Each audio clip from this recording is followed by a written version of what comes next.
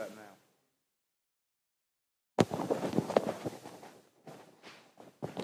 Good morning, girls. How are you?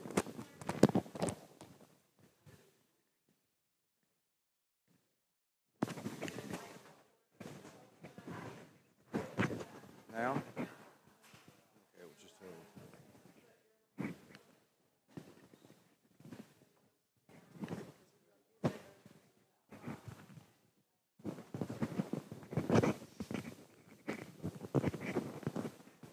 What about now?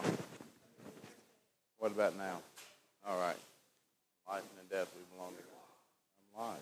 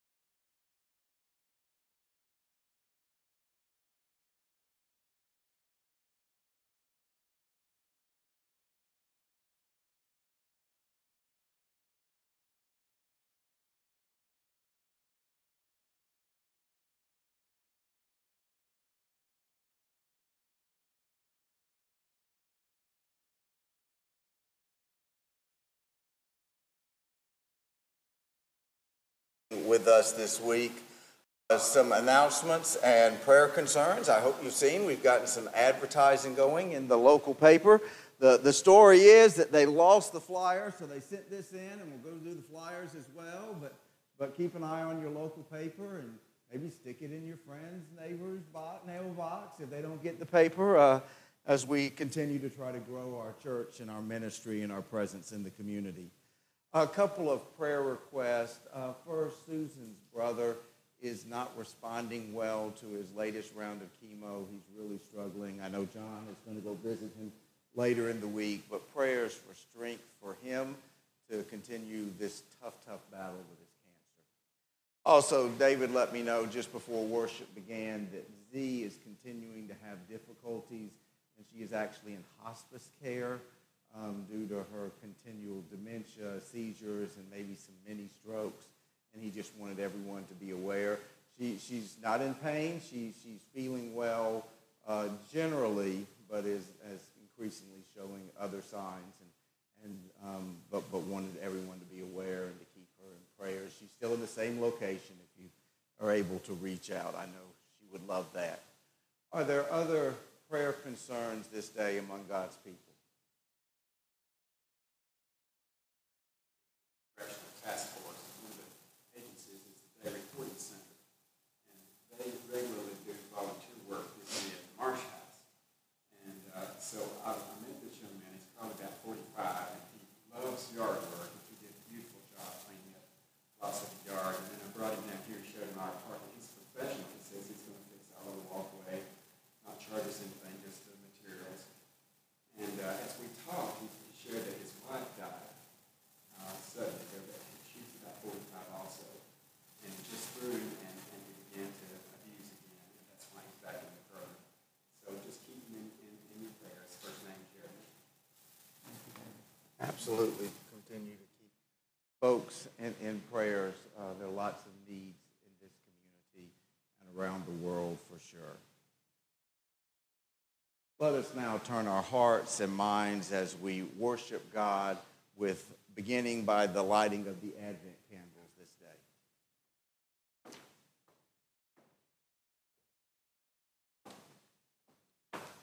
Over 100 people from the ages of 2 to 80 years old were asked the question, "What are you afraid of?" From their voices of different generations, hear their answers. A college student said, "Not being enough." An adult said, "Not making enough of a difference." A child said, "Falling down."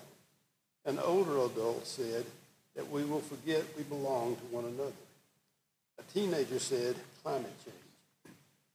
A woman, "My child having to learn gun violence drills at school." A child said, "Spiders."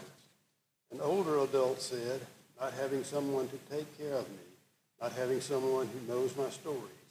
A teenager said, "My mental health slipping." A man said, "Ending up alone." A child said, "Nightmares." An older adult said, "Stopping short of following God all the way." Friends, today we light the candle of peace because we so desperately need God's peace in the midst of all we fear.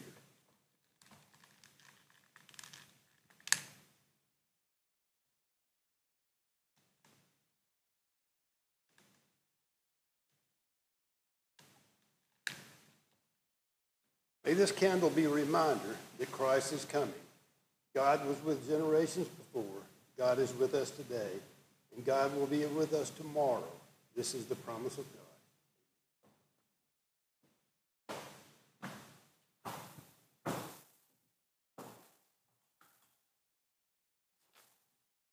Please join in the call to worship. We believe in God who knows our fears. We believe in God who says, "Do not be afraid." We believe in a God who kicks off our shoes and wades into the muck of our lives with us. We believe in a God who stitches herself to our heels and invites us to dance. We believe in a God who hymns stars into the night sky so that we can find our way home, and who sends us friends with open doors so we can find our way to love. We believe in a God who finds in our fear and does not leave us alone. Thanks be to God for a love like that. Amen. Please join as you're able to sing hymn number 22, Angels from the Realms of Glory.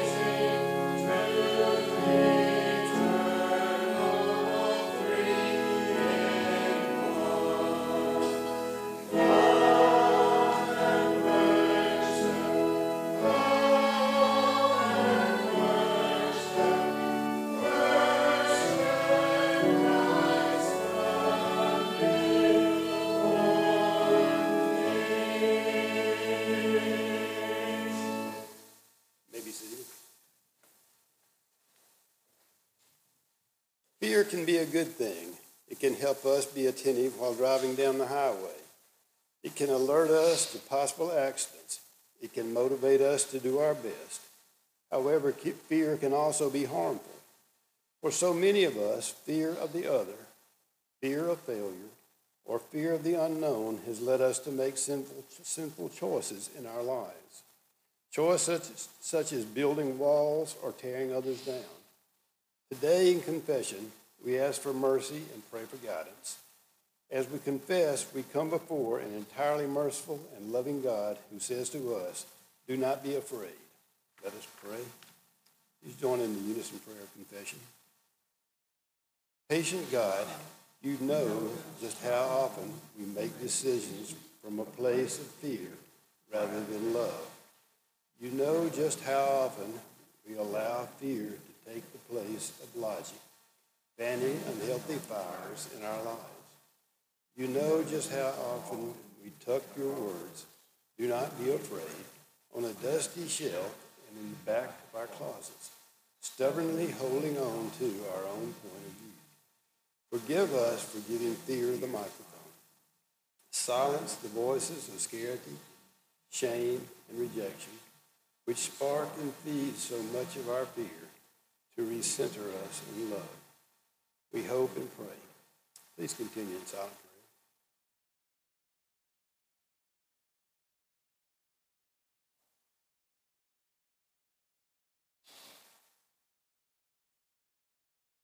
Amen. Assurance of pardon. Family of faith, even when we forget God's words, God does not forget us. Even when we lose our way, God does not lose us. Even when we fall short or make mistakes, God gives and holds on to us.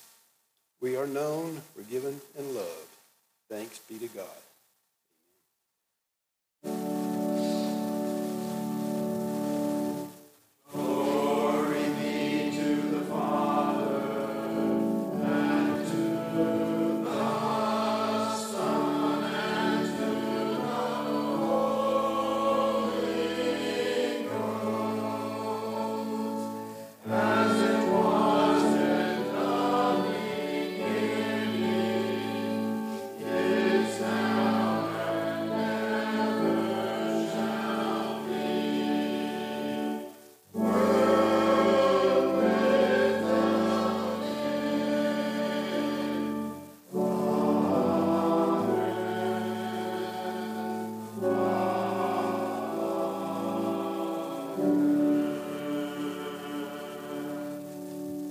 Friends, the peace of Christ be with you.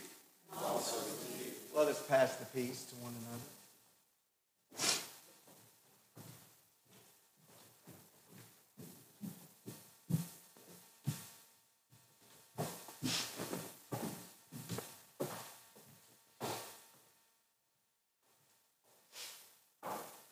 Let us pray. Holy God, whether it's through angels or music, friendships or sermons, study or nature, when you speak, we long to hear it. In a world as chaotic and broken as ours, we could use your words of hope and healing. With gratitude, we pray. Amen. Our first scripture reading today comes from Luke chapter 1, verses 26 through 38. In 6 months of Elizabeth's pregnancy, God sent the angel Gabriel to Nazareth, a town in Galilee, to a virgin pledged to be married to a man named Joseph, a descendant of David. The virgin's name was Mary. The angel went to her and said, "Greetings, you who are highly favored. The Lord is with you." Mary was greatly troubled at his words and wondered what kind of greeting this might be.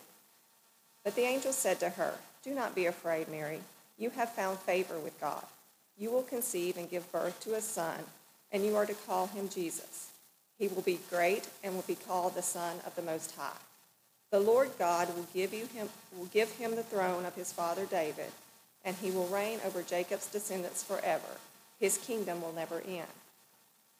"How will this be?" Mary asked the angel, "since I'm a virgin?" The angel answered, "The Holy Spirit will come on you, and the power of the Most High will overshadow you. So the Holy One to be born will be called the Son of God. Even Elizabeth, your relative, is going to have a child in her old age, and she who was said to be unable to conceive is in her 6th month. For no word from God will ever fail." "I am the Lord's servant," Mary answered. "May your word to me be fulfilled." Then the angel left her. Our second scripture reading comes from Isaiah chapter 11, verses 1 through 10. "A shoot will come up from the stump of Jesse. From his roots a branch will bear fruit. The Spirit of the Lord will rest on him, the Spirit of wisdom and of understanding, the Spirit of counsel and of might, the Spirit of knowledge and fear of the Lord. And he will delight in the fear of the Lord. He will not judge by what he sees with his eyes, or decide by what he hears with his ears, but with righteousness he will judge the needy. With just he will give decisions for the poor of the earth. He will strike the earth with the rod of his mouth, and the breath of his lips he will slay the wicked. Righteousness will be his belt, and faithfulness the sash around his waist." The wolf will live with the lamb, the leopard will lie down with the goat, the calf and the lion and the yearling together, and a little child will lead them. The cow will feed with the bear, their young will lie down together, and the lion will eat straw like the ox. The infant will play near the cobra's den, and the young child will put its hands into the viper's nest. They will neither harm nor destroy on all my holy mountain, for the earth will be filled with the knowledge of the Lord as the water covers the sea. In that day, the root of Jesse will stand as a banner for the peoples.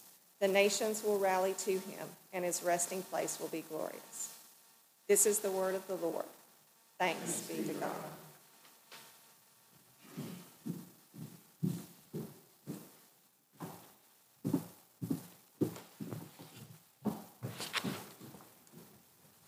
Let us pray. Good and gracious God, I pray now in this time and place that the words of my mouth, the meditations of our collective hearts might be acceptable in your sight, you, O God, who are our strength, our rock, and our Redeemer. Christ. Amen. So let's start this sermon with a story. Now, I thought about having all of you come down and sit with me under the Christmas tree for story time, but then I realized someone would have to come and help get some of us up.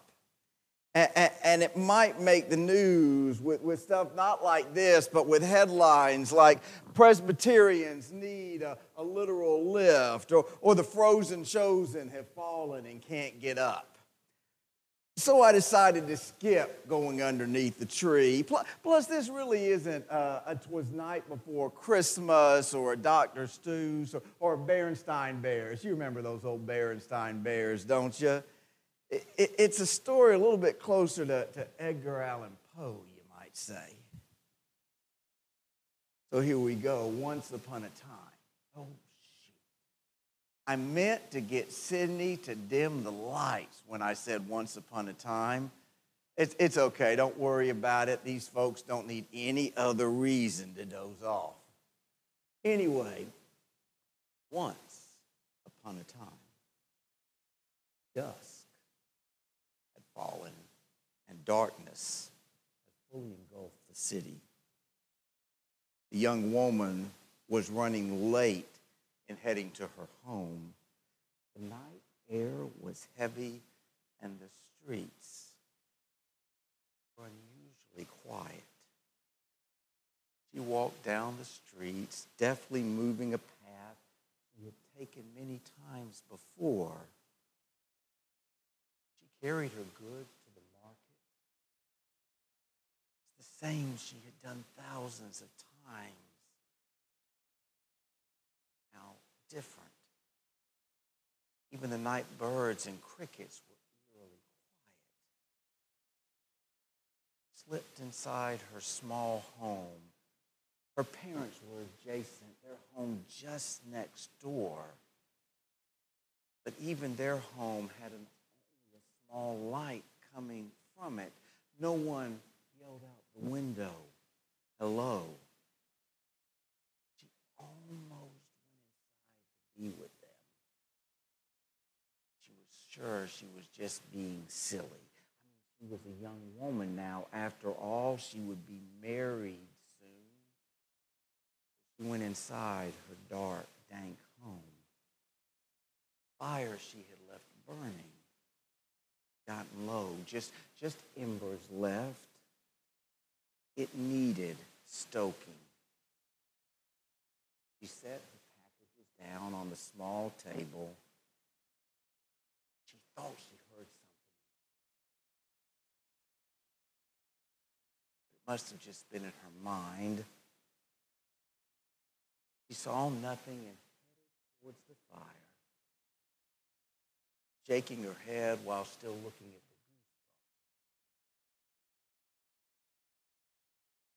the goosebumps. In the barely glowing embers of the fire, she reached down when suddenly there was a crack like a thunder, and the room exploded in a strange glow.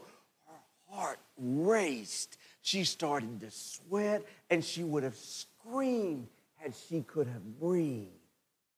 Something in the shadows rattled out the words, "Greetings, favored one. God is with you." She trembled in fear, and the creature, sensing her fear, declared, "Be not afraid." And Mary thought to herself, that ship had sailed long ago. How many of you, in my reading the story, felt your own heart quicken? Just a little bit. Maybe your palms got sweaty. Maybe you were worried the preacher had really gotten a hold of Stephen King and forgotten the scripture lesson. Now, I know back in the 1970s, the Sunday school book I grew up with depicted that young, college-age looking girl obedient in joyful prayer as an angel came down, like he was invited. The house was immaculate. Dusting had been done everywhere. The angel was right there. She had a warm smile on her face, like she was just expecting an angel to drop by. I'll be honest with you. I think my account may be just as accurate or maybe more so. I mean, this visitor, the Bible says, was Gabriel, was not expected or invited, and obviously scared the stew out of Mary. An angel visits me, I think I'm going to be scared. The Greek word that the NIV says made bewildered, it really is more than that. It was afraid. Mary was afraid. And Gabriel, sensing that his plan of greetings, favored one, God is with you, wasn't going over so well, followed up with the famous words, "Do not be afraid."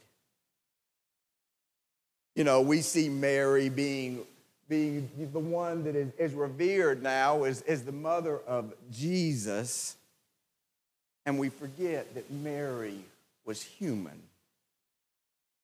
And we humans, in the bottom line, are governed by an almond-shaped portion of our brain called the amygdala. I've mentioned it in the sermon before. It's that caveman, fight or flight reptilian part of the brain that helps us know when danger might be present.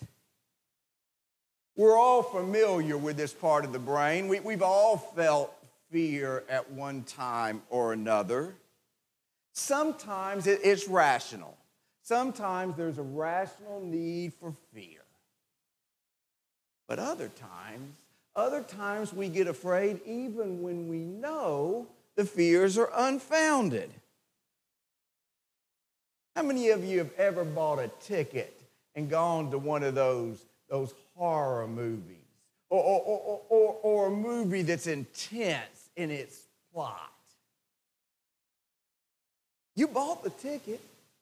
You know it's not real. You got a general idea of the premise. You're not visiting It's a Small World, the movie. And yet we jump or scream or hide our eyes when something pops out to surprise us, or the curtain to the bathroom is open there in the shower. We know what's going to happen.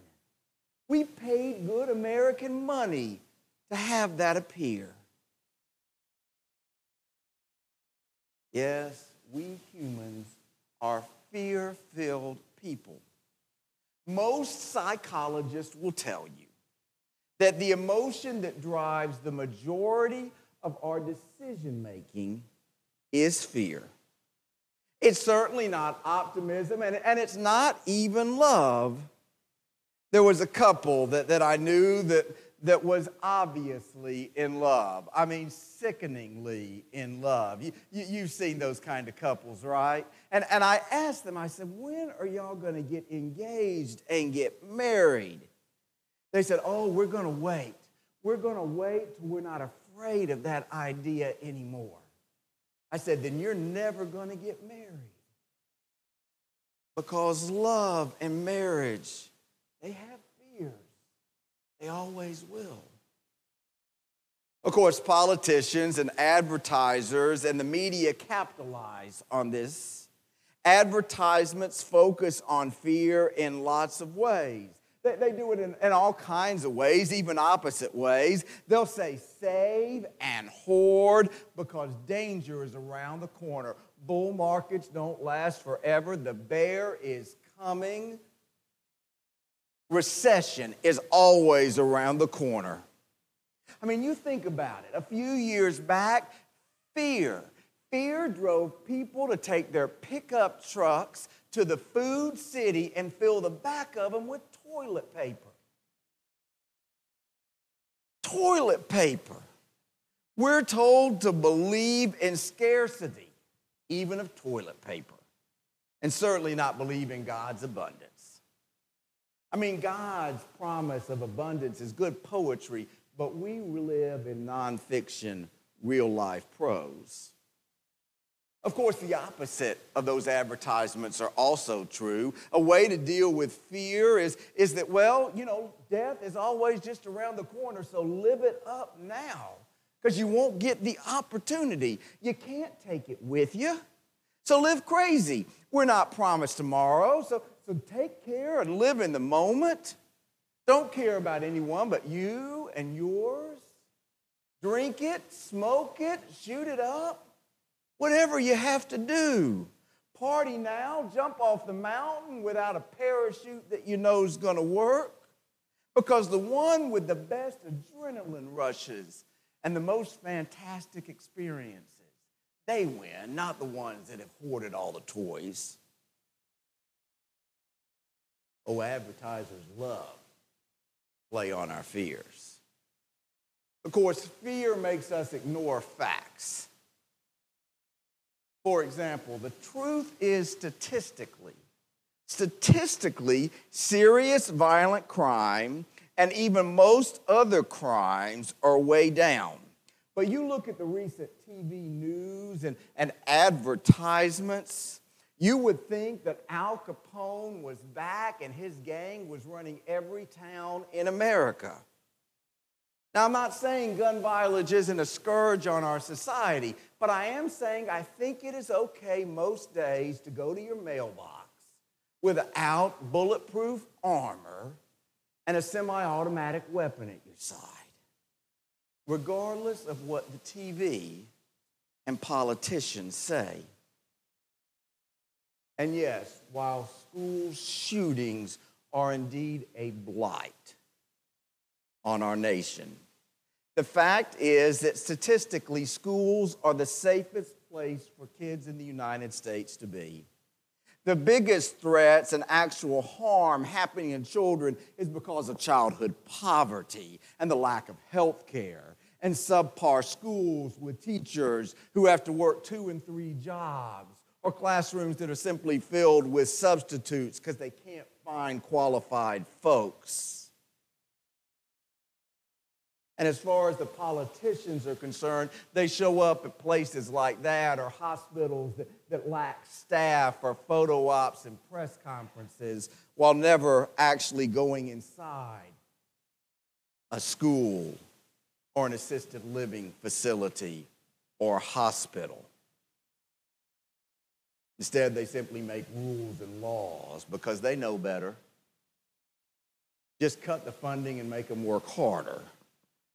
And let's be sure we test them and be sure we keep up with data and statistics. Doesn't matter whether we know anything or not. And this fear means that we ignore the complex issues because we're pointed towards things like violence. It isn't as real a fear as hunger in a community. That isn't as real a fear as inadequate health care in the community. That isn't as real a fear as prison reform and helping those who get out of prison reintegrate in society. And instead of coming together to work towards solving those problems, people put on fears that want us to push others away, protect mine, see others as different so that we can be safe, as if as humans we are ever fully safe. We're frail beings.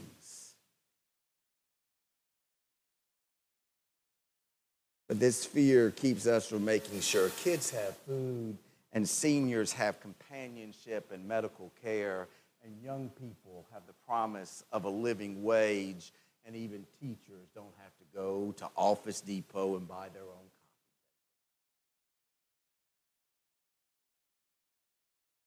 Now, we're as guilty of it as society. We fear things, even things we shouldn't fear. We fear aging. How many of you have ever seen a commercial for anti-aging cream? I will not say that there may or may not be some that I have seen in folks' bathrooms. Anti-aging cream. We're afraid we might look our age. I even know people get their hair colored. Certainly don't want to show any gray. Yeah, I'm going from preaching to meddling. I'll be quiet now, honey. Perhaps we could look at our age like I'm trying to now as a badge of honor, not something to be afraid of. Of course, do you know what's top on some of the Christmas lists this year? Security systems. We're scared to death of somebody breaking into our home. We want to be able to monitor it 24/7. We got these things on our doorbells so we can see people walking up. Of course, then we also worry that we're not liked, right? So we don't worry about cybercrime, which is actually a crime that's growing. Instead, we share all our information right out there on Facebook, including what we eat. If my brother-in-law is listening, I really don't need a picture of your hamburger from lunch every day. Of course, even the church gets in the fear business. The church is prone to scare folks into the faith. I've been there. I've heard the preacher say, you come down, be saved now, or eternal damnation awaits. You better give this much if you want to be sure you get into the kingdom of God. You better believe this and dress like this, love who we say you should love, vote like we tell you to vote, or you're out of the kingdom and damnation awaits. Fear can govern our actions. We're motivated by it. How many of you remember Herbert Hoover? Herbert Hoover, you know, he was the leader of the FBI. He brought fear to criminals and many who weren't criminals. But I wonder if you know this about Herbert Hoover. During his life, he was in a pretty bad car accident. His driver was taking a left and somebody ran a stop sign and hit him. After that, Herbert Hoover was terrified of left-hand turns. He would not allow his driver to make a left-handed turn to go anywhere. They had to map out an alternative route instead of right-hand turns after right-hand turns, even if it meant taking a 5-minute drive and turning it into a 45-minute labyrinth. Oh, we have all kinds of phobias. The lady next door to me, she's scared to death of spiders. If I hear a scream, it means I got to go and get a spider out of there. I got one teacher who's scared to death of snakes. She was on the back field last week, or a couple of weeks ago actually, and a snake was down there. You would have think the world had ended when she was screaming over the walkie-talkie, like the snake didn't live there and she didn't. Some folks fear being alone. Some folks fear being in crowds. And the list of fears go on and on. And Mary was scared by the angel Gabriel appearing. And then old Gabriel gave another terrifying message. He says, don't be afraid. But then hear what he says next. God is going to make you pregnant, or as we good church folks say, great with child. That still means pregnant, by the way. Mary was unmarried. She was young. She was lower middle class at best. And she was pregnant. And the only explanation she could give her parents or her fiancé was that an angel had visited. The law said Joseph could have her dragged out in public and stoned. Did she have reason to be afraid? Better believe it. So what kept Mary from being paralyzed by fear? And what also might help us in a world dominated by fears, both real ones and imagined ones?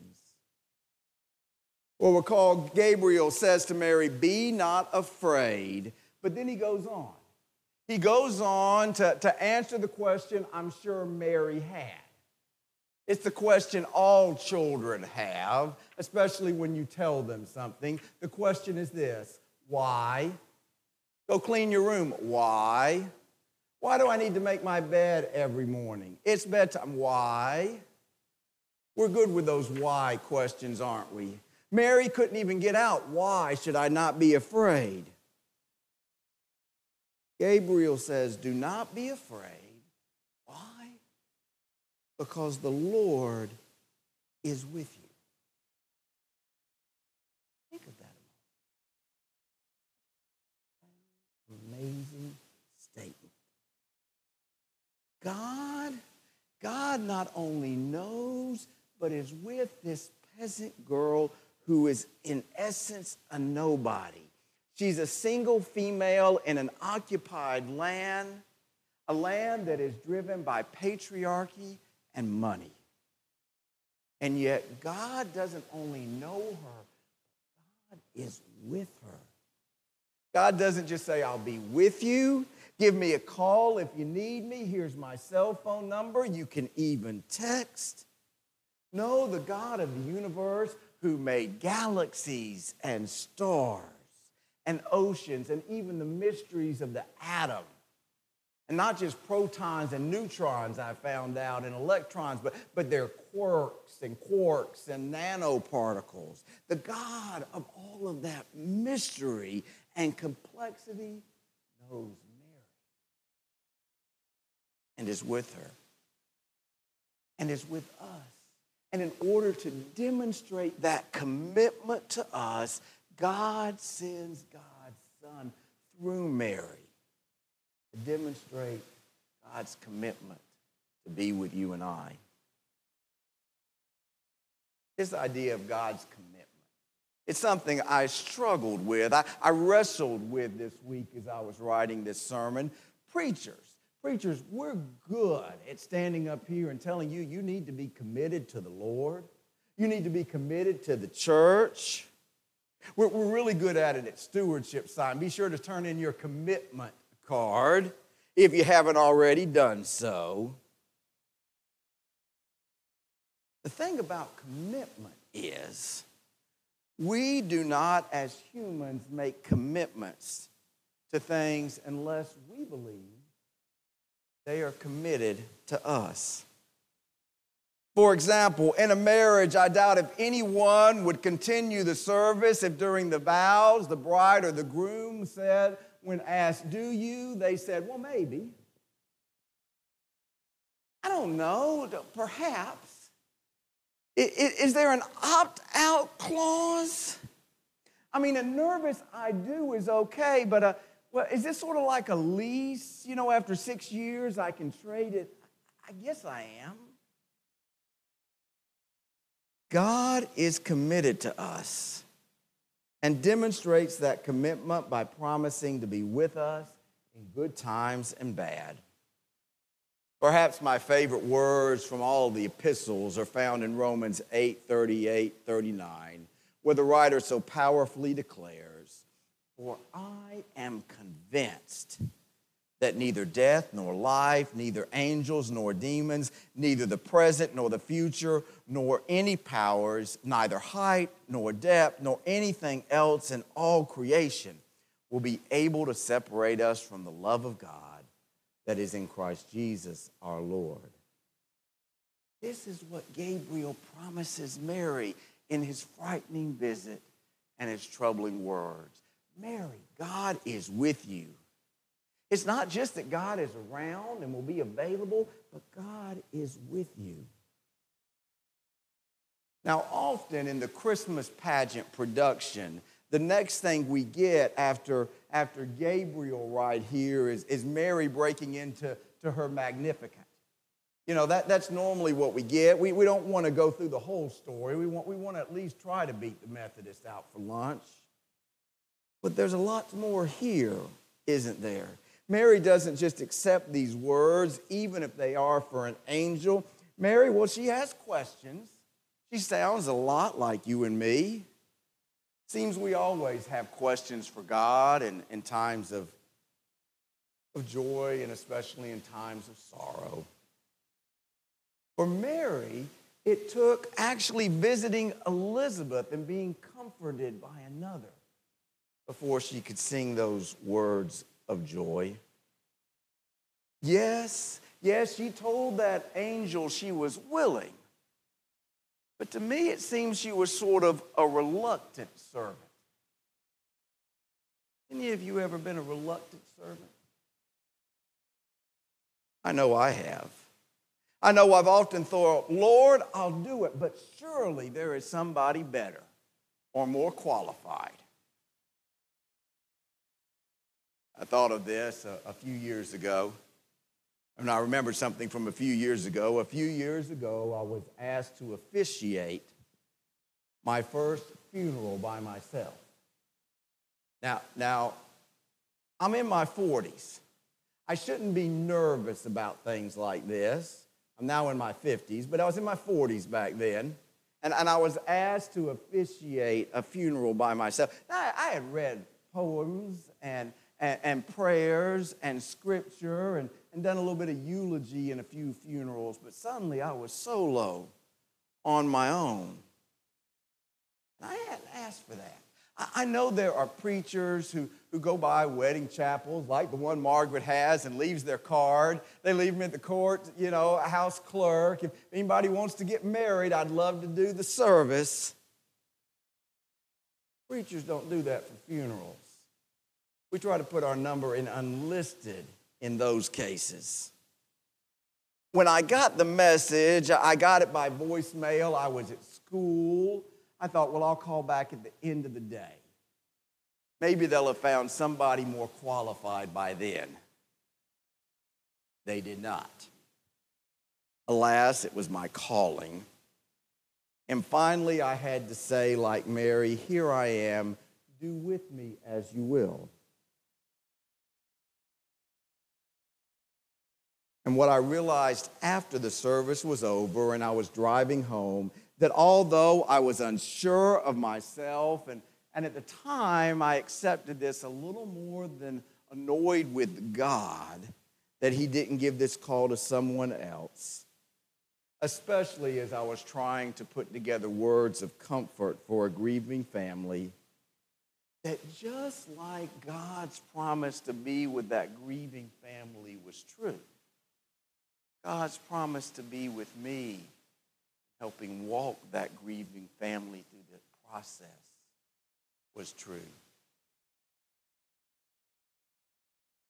See, I find as good news in this text, if I understand it, that even when we struggle in our commitment to God, God remains committed fully to you and I. And while sometimes God sends us to dangerous places, often we know we put ourselves in bad places with mistakes and poor decisions. In such cases, when we mess up, God is still with us. Think of Jonah. Jonah had to get thrown off a ship and swallowed by a whale. God was there. God forgave Thomas, who doubted, Peter, who denied, even called Paul, who persecuted Christians. By the world's standards, God should have given up on each of those. I know he should have given up on me. But because our Creator is a God of love, God stays with us, even when we try to hide or push God away.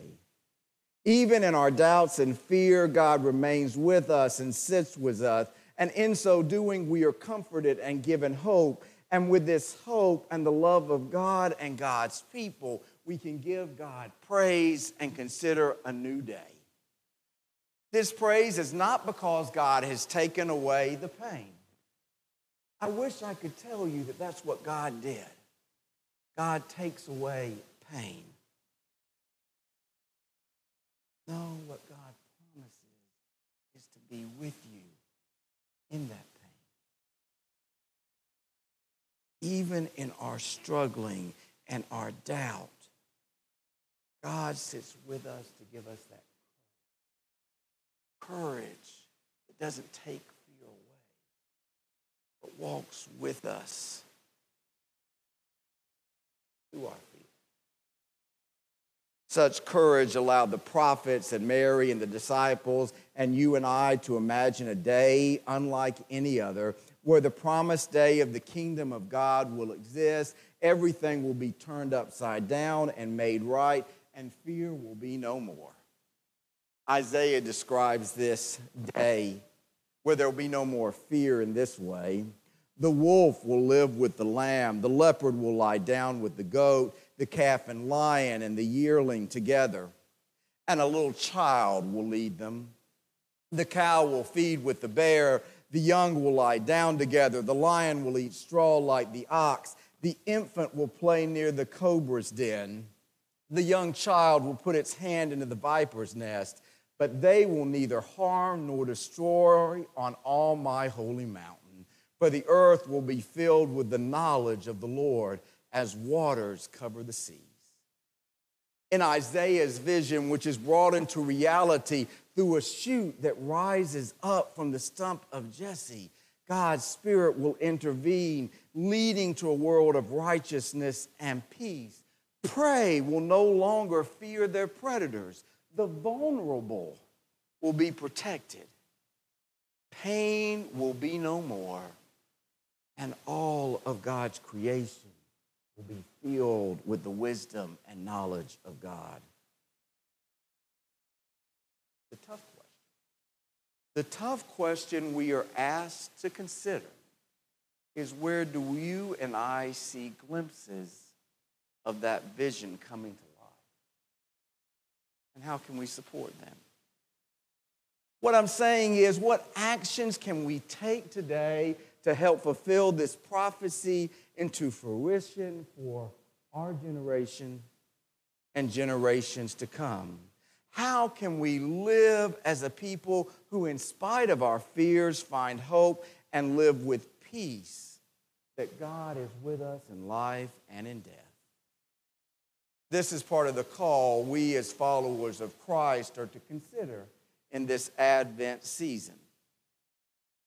Last week, if you'll recall, we lit the candle of hope.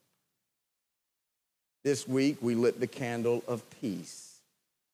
Friends, it's only those with hope that can even imagine peace. And it is only those who believe that God is with us, even in our pain and fearful moments, that we can not only acknowledge the possibility of peace, but praise God for his commitment to us.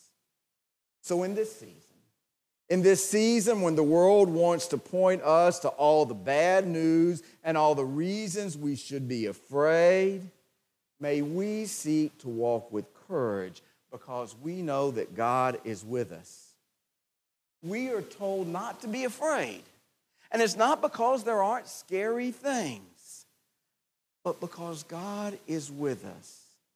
And to demonstrate that, sent his only begotten Son, born in a manger, child who would grow up to conquer evil and death so that we might live in peace, knowing of God's unending and unfailing love, a love which we remember at the table we'll visit in just a few minutes. Oh, friend, be to God for that great love he has for you. In the name of the Father, the Son, and of the Holy Spirit. Hallelujah. Amen. Let us pray. Good and gracious God, we do believe. Help our unbelief. In Christ. Amen. Friends, having heard the good news and the good news proclaimed, let us confess that which we believe using the Apostles' Creed found printed on the inside cover of your hymnal. As you are able, let us stand and say that which we believe together. Friends, what do you believe?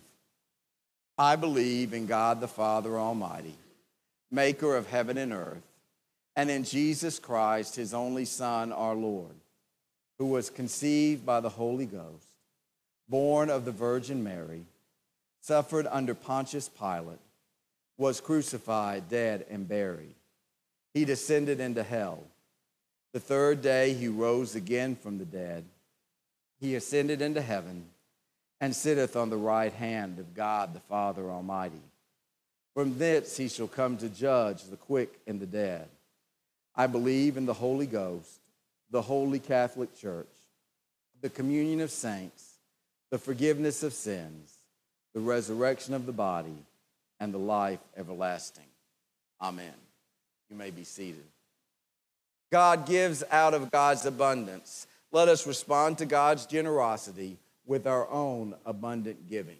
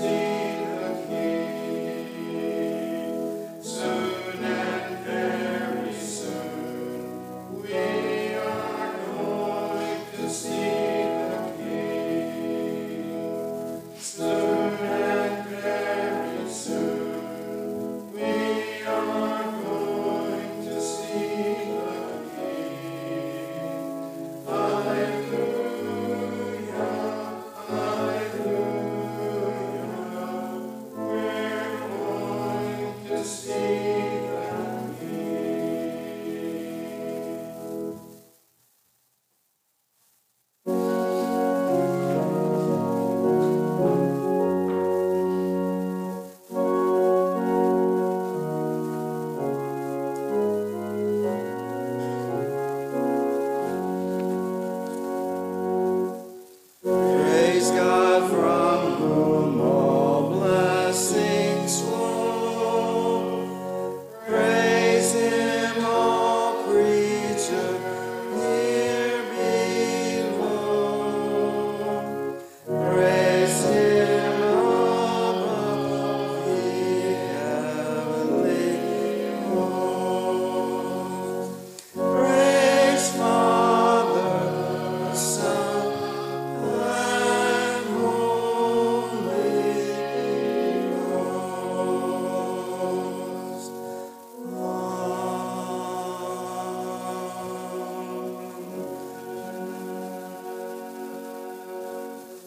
Will you join me in the unison prayer of dedication? Let us pray. God of mercy, accept these gifts and multiply them for Christ's mission of love and grace for all the world. Amen. You may be seated.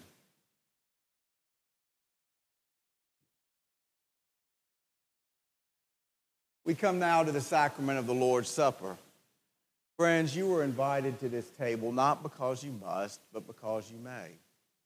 Friends, this is not the Presbyterian table. It's the table of our Lord and our Savior, Jesus Christ. And all are welcome. All are welcome in spite of all of our fears. Will you come to the table? Let us pray. Good and gracious God, I pray that you take these very simple elements, the bread, the juice, and bless them. Bless them so that we might be reminded of your love and commitment to us. We ask in your Son's holy name. Amen.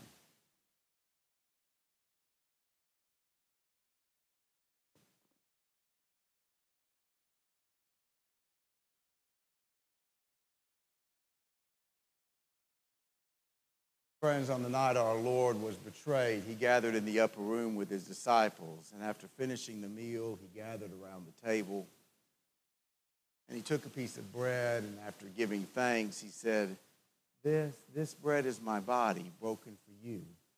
Eat, do this in remembrance of me. In a likewise manner, he also took the cup, and after giving thanks again, he said, This cup contains my blood shed for you. Drink, do this in remembrance of me. Friends, these are the gifts of God given for you. You, the beloved children of God. Will you come to the table?